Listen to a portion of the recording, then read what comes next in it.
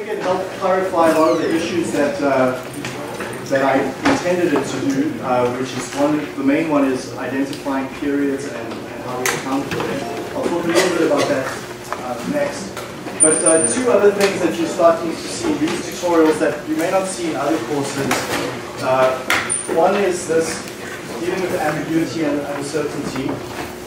So up to now, most of your course questions in assignments and final exams and midterms are so explicit to the point that they're unrealistic. Right? When you start working, that sort of level of detail provided to you never happens.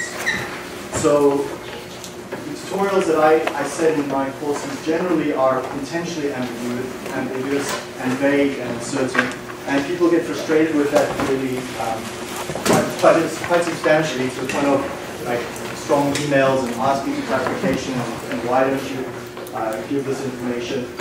It's intentional, right? So it's just recognize that and work with it. So it's hard to recognize and realize that there's not right and wrong answers to it. Okay? So it's more the approach that's important, and the values themselves are kind of sort of off to the side.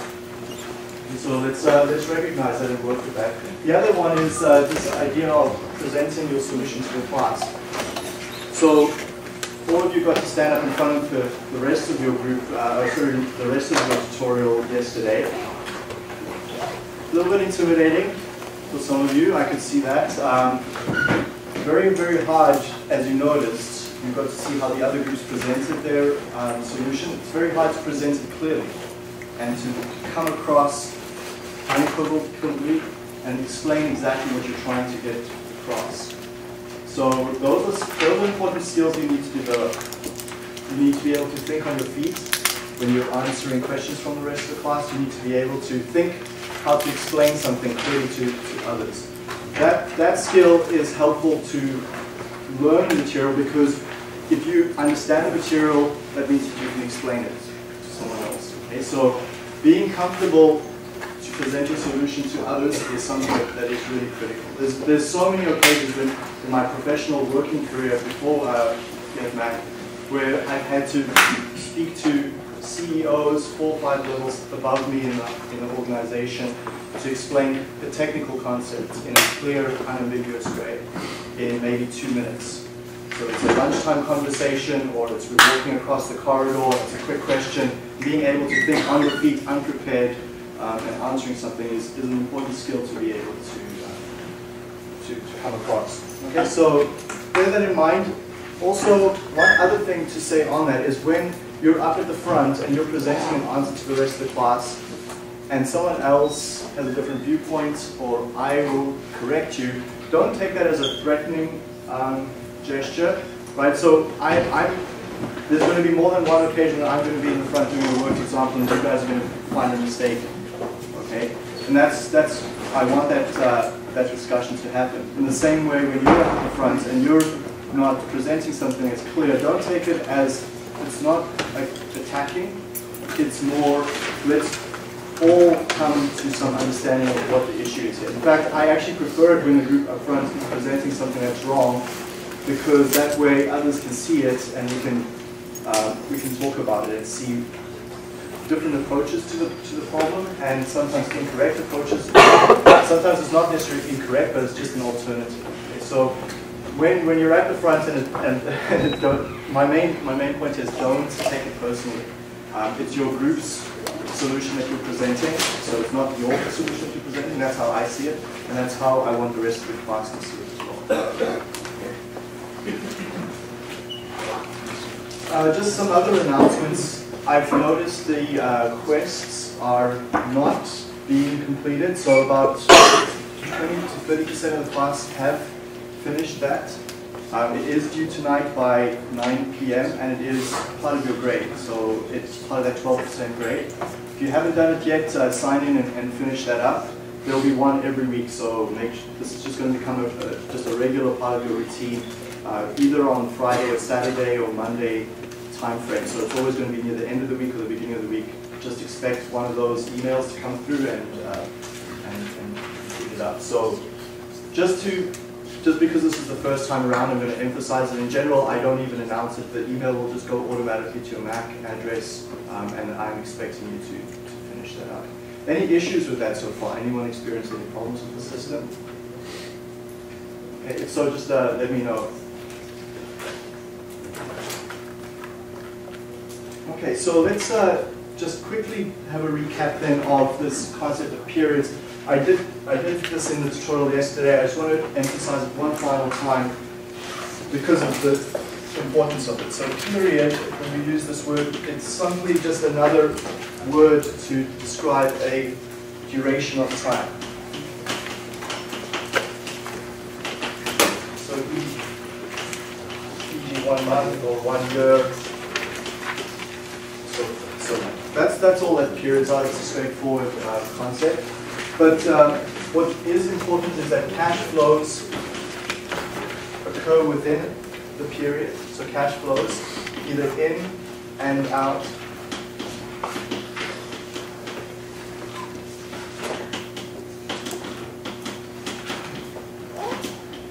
So all those monies flow in and out. Interest payments come in.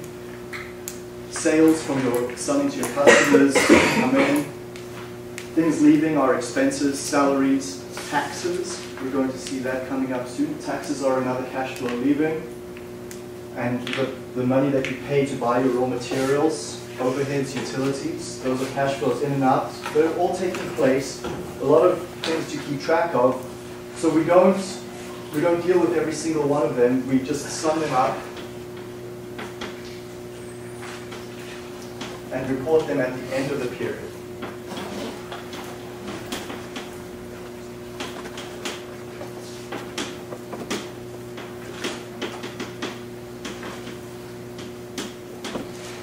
And we label our periods n equals 0, n equals 1, and so forth.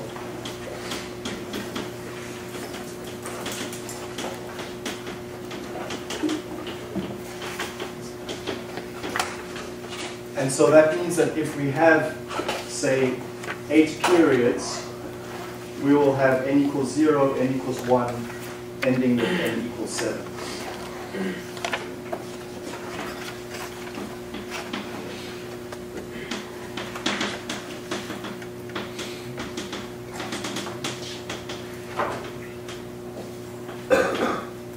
For that final period. And we use that convention so that we can raise to the exponent n, and that implies that the first period, in other words n0, has no time value of money change occurring. So the first period, the present value cash flow and the future value cash flow are the same numeric number because of that n equals 0 convention. And that's a fair convention because that period is usually of a duration so that the time value of money isn't an issue. Okay. When you're choosing periods which are too long, then you're going to have an unfair accounting for the time value of money. And that's what one of the questions in the tutorial was raising there. So periods that are excessively long, you really should be discounting time value of money, but because of this convention where we have no discounting in the first period, that may lead to some inaccurate projections. Any questions on that topic? Yes. Now, what do companies generally use in the field? Like, what do you see? Okay, so when I worked at Glaxo, this was exactly what we used. N equals 0. For like duration of a year or a month? Oh, durations? Durations were, it's context dependent. So a project with significant capital expenditure where installation and purchasing of that equipment is going to take 2-3 years, and then you're going to produce in year 4, 5, 6, 7, 8, then clearly a year is going to be a period of duration. But some quick turnaround projects, months. So if you're doing an NPV analysis to determine whether you should buy one sort of laboratory analyzer versus another laboratory analyzer, and the purchase of that analyzer is quick. You can just literally order it from the supplier and it can be delivered next week or next month. You can install it and get starting to use it, and the benefits of using it show up within a month or two. then months make more sense. So that was never specified in our internal spreadsheets when I was working. The period was always just left flexible for you to work. Any other concerns, questions here? Yes, sure. Yesterday in the tutorial, so question 1 where we had from 2013 to 2017, 4 years, but Jenna pointed out that we had 0, 1, 2, and 3 periods, but you showed us that we had to deflate the first year as well. Did I show that we had to do that the first year? With the arrows going from years. So the first hop just is a first hop through the first period. Yeah. Period ends 0. And then you use exponent n equals 0, so there's no deflation during that first period. Okay, so there was no deflation. Yeah, there's no deflation. Yeah. So it's just, I was just hopping through. So what Jervis is referring to, for those of you that were in the other tutorial, we had said we're asking what's the present value of a future payment occurring in September 2013. So here's September 2013. Sorry, 2017, right? Is that correct? 17? Okay, so we're here now in September 13, and my period duration is 1 year. So here's this side of the line. On the right-hand side of the line is September 2014. Here's September 2015, and here's September 2016. Okay, so how many periods? 4. There's 4 periods. N0 is this first period here. So sometimes the slides, the software that I've used in the slides to generate this, don't do what I'm just about to describe. What you should do, and this will avoid any confusion, is write your n equals 0 in the middle of the period. Don't write it here. That's exactly what leads to the confusion. Okay, so don't do that. When you're labeling your periods, write the label in the middle, because that refers to the entire period. And that way you'll never write n equals 4 and get it wrong. Okay? So then we're deflating that money from September 2017 back to this time period. We just use this formula with n equals 3.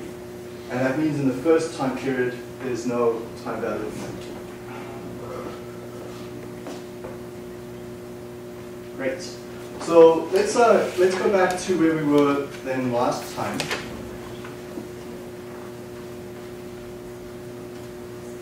And I'm just going back a few slides. So this is back to slide 48.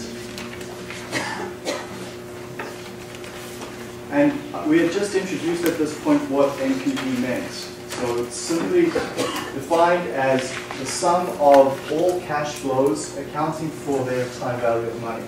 So here's a cash flow, a net cash flow, income and expenses all taken together to account for the time value of money and then sum them up. So net refers to the summation, present value, the sum of present values. And in the tutorial as well, I've asked this question that I've now added here. What does NPV of 0 imply? And we had this discussion yesterday. Anyone want to just quickly recap what NPV of 0 is? What would be the, where your boss is up, so this happened to me all the time, right? I work for my boss, I fill in a GSK spreadsheet templates, I put in my numbers of income and expenses. Someone in the finance department on the floor above has done all the calculations so that they work. The formulas are blocked off so no engineer can go tweak them and try and play around with it. And it gets NPV of $10. My boss, who did his degree years ago, was like, Kevin, what does NPV of 10 mean? I forget. Explain it to me. 5 seconds. What does that mean? That you make a profit. That you make a profit of $10. And In today's value. in today's value, so accounting for time value of money. So NPV of 0 would say, what would you say to your boss? NPV of 0 means? They're going to come back in revenue. Okay, so all expenses that occur are going to come back in revenue, accounting for time value of money. So that's the key part. We're accounting for time value of money. We've neither made a loss, but we've not made a profit either. So $0 NPV is really that threshold where we start to consider our investments. I mean, ideally you'd like greater than 0, that's clear, but $0 is a threshold number for us. Okay, So we went through this exercise yet last time, and we calculated the NPV for that cash flow. Here again is that question. Kevin, what does an NPV of $20,000 mean? So that can be explained in the same way. So the profit we make of $20,000 in today's money over the 5-year period. So we're accounting for the deflationary effect of the time. Okay, so now let's introduce a new concept here. The discounted cash flow rate of return, DCFRR. And this concept can be introduced as follows. That interest rate I that we've been using here, 10%, 15%, we've used that number, and it comes from somewhere. We're going to talk about it in a minute, like how we can select that. But one can also ask, what if I adjust that value I so that I get my NPV to be $0? Okay, so we've given our value I in the past. I've told you use 10%, 15% in your assignments. But now I'm asking you to flip it around. I'm asking you to tweak the value of I so that you move it up or down until the NPV equals $0. NPV over the entire time frame we're considering, N periods, capital N, let that equal 0, find that interest rate I. So what is that value I going to mean in that context? Okay. In order to invest into that project, you want a rate of return equal to I. Okay, so to invest into that project, Connor's saying we want a rate of return equal to I. Or greater. Or greater. Okay. So we're going to look at that interpretation in a minute. Here's a really simple example. I'll come back to the first bullet point. Take this one, and what's your gut feel answer? Don't even do any calculations. Just think of what's the first thing that comes to your mind. You invest $100 now. You want $108 next year. What's the rate of return you need? 8%. Okay? So that's intuitive. 8% is the interest rate I need in order to get $108 next year, investing $100 now. Now, prove it to yourself using that formula. Go for it.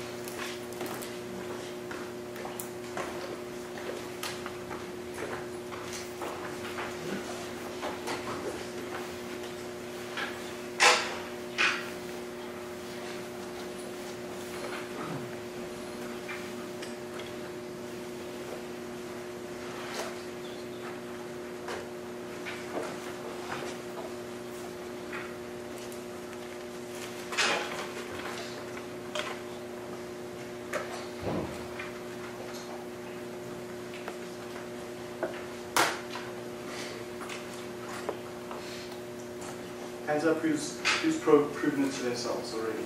Okay. Yeah. Who needs a bit more time?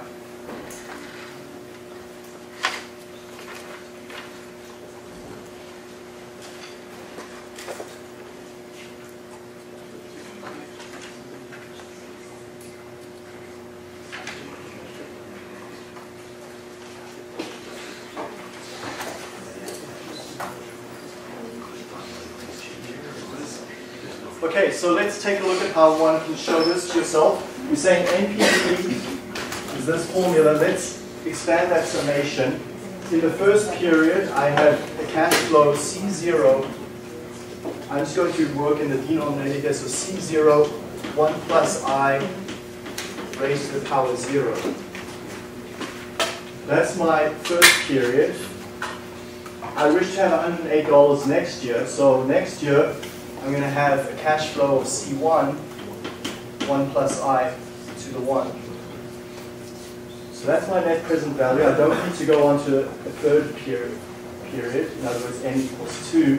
So I stop there and equal that to 0. Yeah. So that's the definition. We're trying to solve for this equation so that NPV equals 0 by adjusting the interest rate I. Okay, so our goal here is to find that interest rate I so that I get an NPV of 0. Why do you have 2 periods? Why do I have 2 periods? So I'm investing $100 now, and I'm saying a year from now I wish to have $108 paid out to me. Only 1 year. Yeah? So the question is, why is there 1 period or should there be 2? So I'm investing $100 now. Okay, that money is going to grow at the end of the period to $108. They're going to pay me first day next period. Okay, so I have to have 2 periods, and we consider all our cash flows as if they occur at the end of the period. So this is N0, this is N1.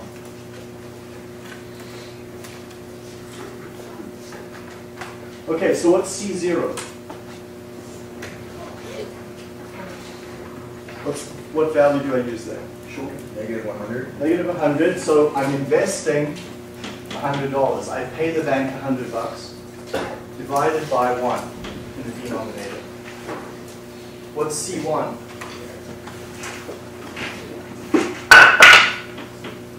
C1's 108. The bank pays me out $108 divided by 1 plus I equals 0.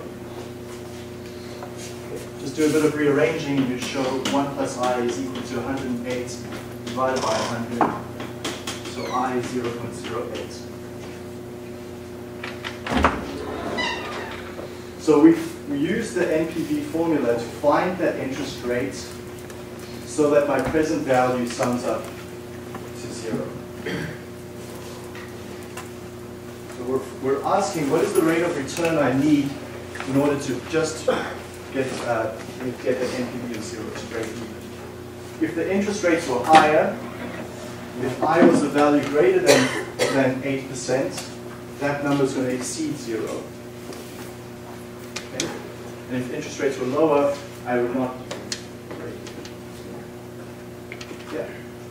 Why do we have 2 terms in that equation? Can you just like plug in the numbers directly into that equation and get the answer for it?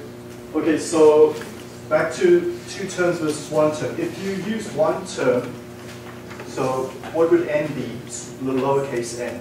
The way I wrote this, like net present value was $100, and then the Cn is the money you would want. That's $108, and then I plug in 1 plus I to the power of negative n, and n being 1 year, so n being 1, small n being 1. Yeah, but your first period is 0. So where did your first period go? But isn't that the money you would want like, at the end? So like NP would be 100, and 100 would be equal to summation of 108 times 1 plus I. Okay, so we're asking NPV, you cannot use a value of 100 here. We're trying to find NPV so that it's 0. Okay, so we cannot set 100 equals 0. So we're saying, we're asking what is the interest rate so that if I invest $100, C0 is minus $100. So I'm going to sink in $100. I want it to grow to 108 by the end. What interest rate do I need for that? So basically, the number of terms in the equation will always be 1 more than the number of years, or the number of periods, technically. I can't answer that and say yes and expect it to be true in every case. So the number of periods is always dependent on the question we're facing. And so here we're looking, there's 2 years involved. There's the 0 year, N0 where I'm investing, and then a year from now I'm going to get the money back. In other questions, the case is still vary, right? So you cannot always just say there's 1 more in addition. That's not generally true. So my point with this example here is we've got a very good gut feel. All of us said 8% here. But when we start to use this formula, then it's like, it's not quite so easy, right? So realize that all we're doing in this system is we're doing a little bit of the opposite here. Let's go back to this previous example where we were looking at these payments. So I sunk $91,000 in, and then I started to earn money on that. I earned 20,000, 40, 40,000, then 30,000. So those future cash flows I received, they're not worth quite so much in today's terms. So we're comfortable with that concept now. So we're comfortable deflating that 20,000 down to 17, the 40,000 down to 30,000. And we used a given interest rate of 15% to do that deflation. Then we summed up all those present values, accumulated the sum, and we got a value of 20,000. Now the question is, why 15%? What if I make that lower or higher? Okay, so what is going to happen if I decrease that interest rate from 15% down to 10%? In other words, I'm saying time value of money doesn't deteriorate quite so much. So if instead of 15% we come down to 10%, It's going to be higher. the NPV at the end is going to be a higher number. Okay? If I take that interest rate up to 20%, so I'm deflating my money at a faster rate, NPV we expect to drop. Okay? So that, is everyone comfortable with that concept? So let's go to the spreadsheet on the course website then. So this is posted, and you can give this a go. So there's those cash flows over there. There's the 15%. Now what we're saying is, let's go make this, say, 10%. Okay, so all those numbers change, and now my present value there is, instead of the 20,000 has gone up to 36,000. So in an environment with higher interest rates, so 20%, now my present value is only 7,000. And if I take that up to, let's say, 22%, now it's worth less. If I deflate my money at 25%, now I get a negative in NPV. Okay, so I can keep doing this by trial and error until I find the interest rate that will allow my project just to break even. So that 0, remember we said, is a threshold value where we're breaking even in present day terms. So essentially what I'm asking is, what is the interest rate that will cause me to break even? And we can do that by trial and error. You can use goal seek in Excel, or here in the thing, you can, in Google Docs, you can eventually find that a value of 23.6%. So 0.236 is what sets that cumulative value equal to 0. So we say then our DCF RR, we use this acronym, is 26.3%, 23.6% is the wording we use. Discounted cash flow rate of return. So that's a bit of a mouthful. The other way that people will often phrase that is they'll use the word IRR, internal rate of return. And just a mention there on IRR, that internal refers to the cash flows within the project. So we're not considering other projects' impacts on our project under consideration. We're only considering one project independent of the others and looking at the cash flows in and out of that boundary for that project. So that's what the internal refers to over there. So here we've done this here, this same example I just showed you now on the spreadsheet. So we have those flows of money out, flows of money in. And you can prove this to yourself at home, that by tweaking that to 0.236 that you get a value of 0. Now, let me take it a step further here. I'll just go 2-3 slides ahead and then we'll come back to that other example. Let's jump ahead to slide 60 and just have this discussion. Because for NPV, let's take a look at NPV as our measure of profitability. The dollar figure of $0 is our threshold between an investment that has negative profit and an investment that has positive profit. Okay, so NPV equals 0 is a threshold that judges whether an investment is worthwhile or not. But if we're looking at DCFRR, or internal rate of return, and I calculate this value of 23.6%, the question now is, should I invest in that project or not? Okay, so in other words, what we're asking in another way is, what's a good DCFRR and what's a poor DCFRR? Okay, so where is my boundary between an investment that's worthwhile and an investment that's not worthwhile? And the way we answer that is, let's look at what a company can do with their money. So, big corporation has money available. They choose to invest it in various projects in their company, and they calculate the DCFRR for various projects. First question, do you pick a project with high DCFRR or low DCFRR? Low.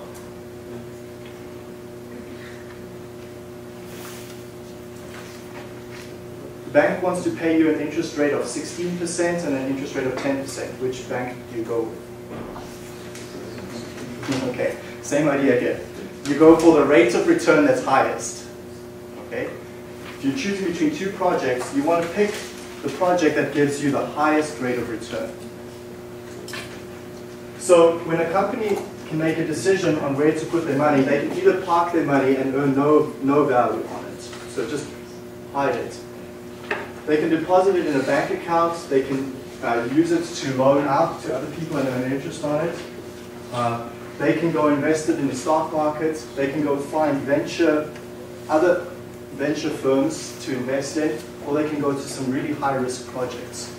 So what you will do then is that companies will then have a minimum acceptable rate of return. So the companies I've worked in, that number is pretty conservative. It's around 10%. Any project with a rate of return lower than 10% is not considered anymore. Okay? Because a project that's only returning, let's say 5%, the company can have other ways of investing that money that will earn them at least 10%. Okay? So projects that earn lower than that threshold are out of consideration. Projects above that threshold can be considered, and then they'll start to look at other factors. Okay, so minimum acceptable rate of return is a different number for different companies depending on where they are. Okay, so we'll take a look at some examples next. Okay, now for those of you that have done the business courses, you understand how companies raise capital and how they choose to deploy capital. So companies will raise capital on the stock market, they'll issue bonds, they get all this money flowing into them. Now they have to choose which projects to invest in. That's what we're considering here. Which projects should I pick? So these companies will have certain minimum requirements. And here's some guidance on what those minimum rates of returns are. So a very safe, low-risk investment is around 4 to 8%. And companies which are in high-tech R&D and where they're developing new markets, they're expecting rates of returns close to 50%.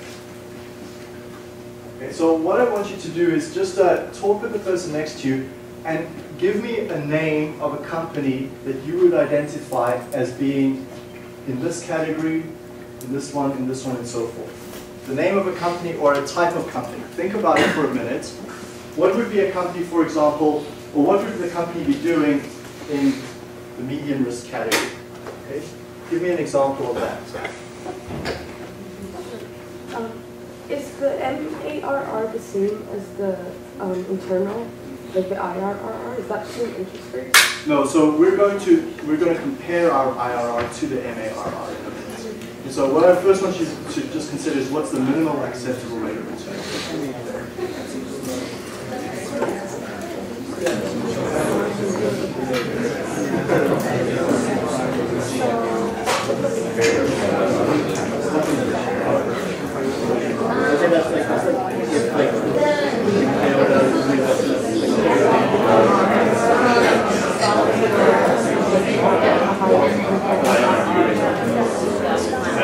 Well, no, like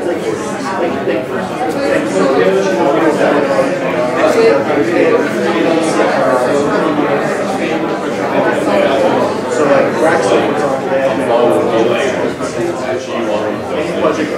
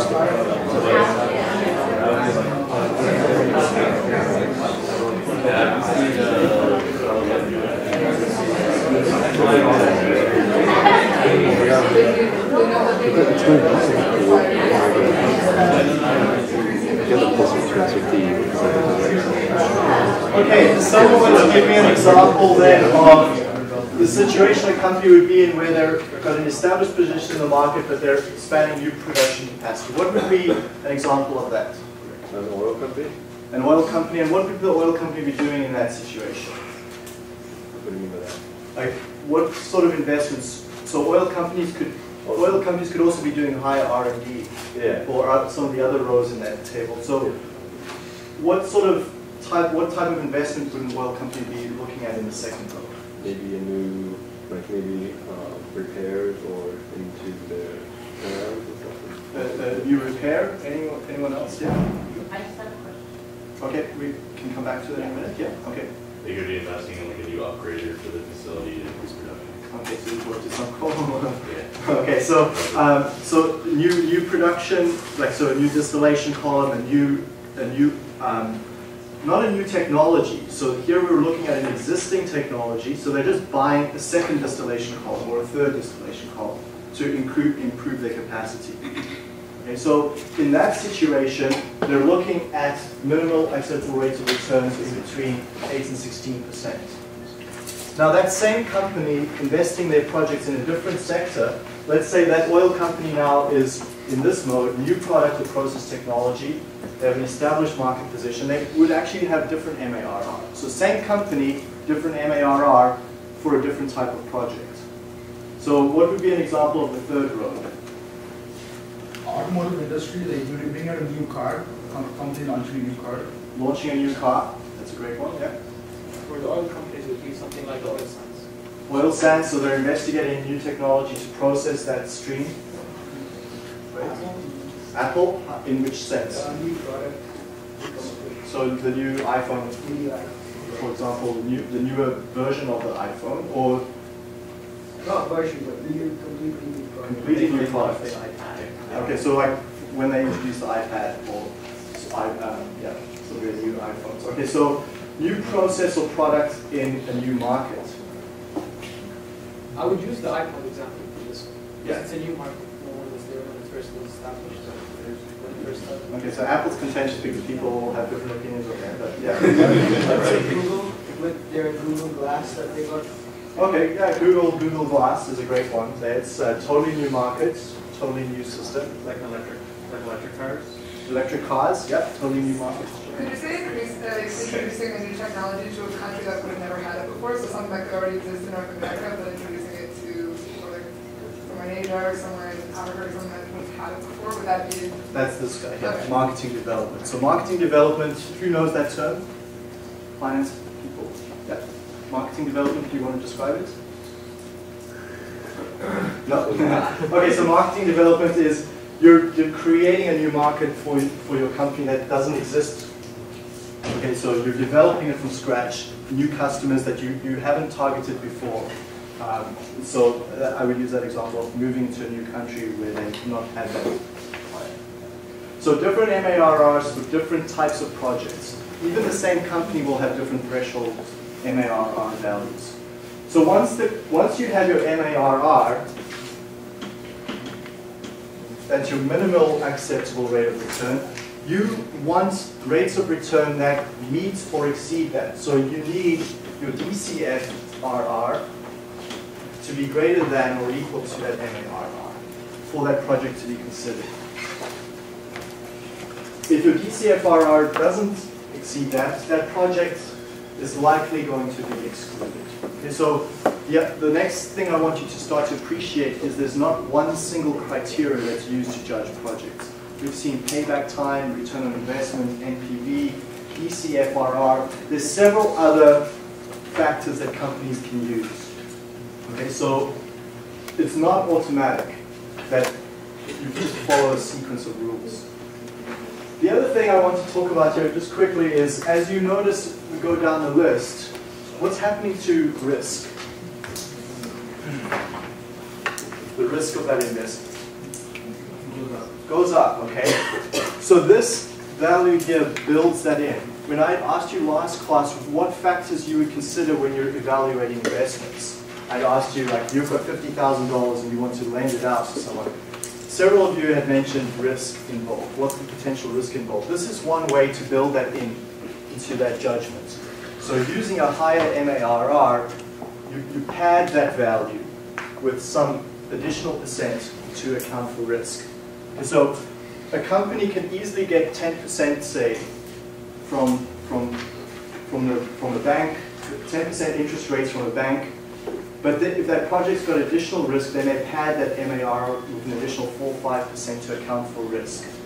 Okay, so as you go down with more and higher risk projects, MARR goes up. That's a common feature. Okay, so companies will account for risk in that particular manner. So let's go back then to this example. I'd like you to take a look at these cash flows. So this is back to slide 56. And we're now looking at comparing investments here. So what I will tell you right off the front is that you notice here that every project, A, B, and C, invests the same amount of money. So that's clear. And then in year 1, 2, and 3, we receive these cash flows coming in. Okay, so let's take a look at that diagrammatically, because looking at it as a table of numbers is okay, but this might be far more useful way of looking at it. So project A, we sink 1,000, B, 1,000, C, 1,000.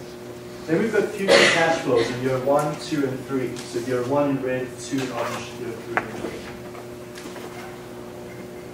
Different cash flow patterns for project A, B, and C. Now we go do the calculations for DCFRR. And you can show by trial and error that if you take those investments values of 1,000 and then those future cash flows coming in, you discount them by a percentage, let's say 10%. You calculate your present value, you sum them up, and you get a total over here. Then you go tweak that percentage. In this case, it's that entry in that cell. Go tweak that number up or down until you get a 0 over there. In other words, what I've done is I've calculated my DCFRR to get that equal to 0. Okay. And I go do that for project A, project B, project C. What you'll find with these 3 cash flows is that all 3 projects have the same DCFRR of 20%. Okay. Now there is a shortcut function over here, IRR, that you can go use.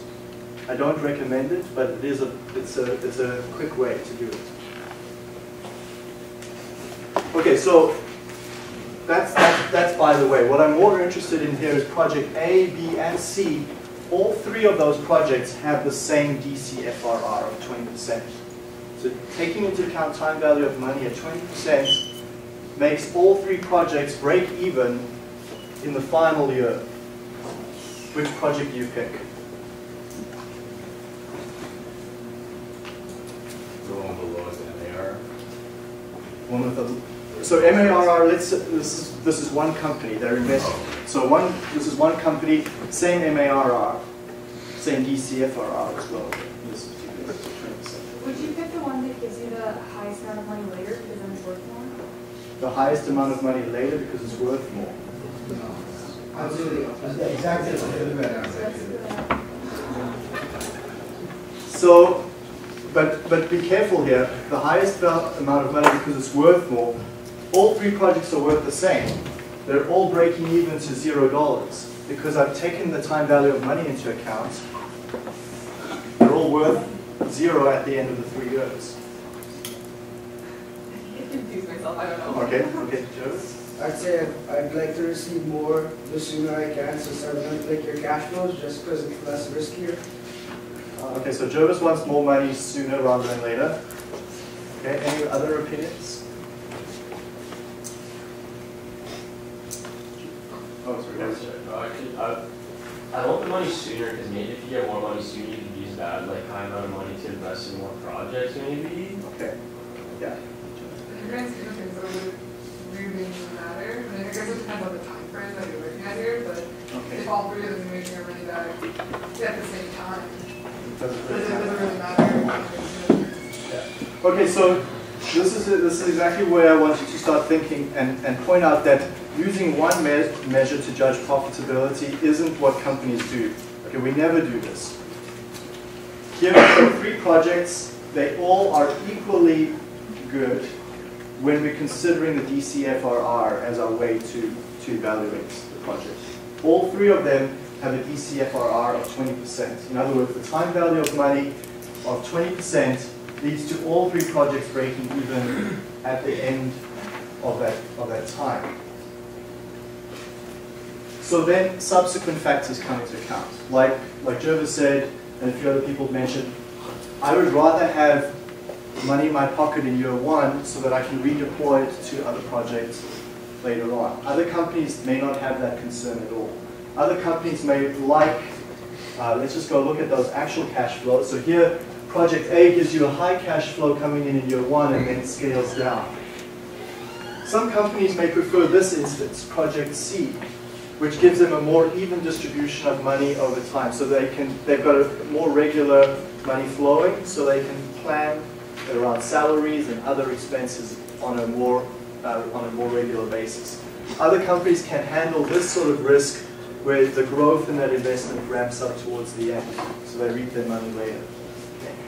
Again, context dependent. Other factors come into play. We don't always consider one metric. So let's quickly recap here what we've looked at over the past few days. We've looked at 4 ways to judge investments. I'm just going to go to this slide 65 here. Sorry, it's a little bit all around today just because I'd rather let the discussion flow as the class's questions come. So we've looked at four ways. We've looked at payback time and we've looked at ROI. Neither of those options consider the time value of money. Payback time is literally just the time to recoup your investment.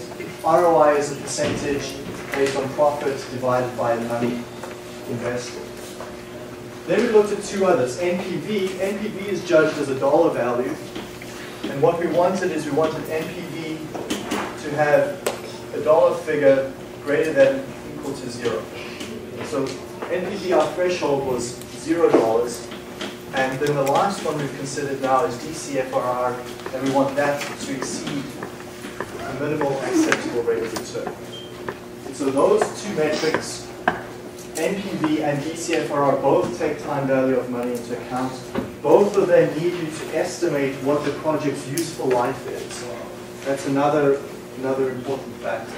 Payback time doesn't need you to know what the project's total life is. ROI doesn't need you to know what the project's total life is. But when you consider time value of money, it's clear you need to estimate the time that the project's going to be operating. Both of these, NPV and DCFRR, are what you must use in your post-project and in your future career. But there's others as well. There's multiple metrics. We don't talk about them. There's several others. Key point here is that companies will use both of these to evaluate projects, and we're going to look at that in tomorrow's class.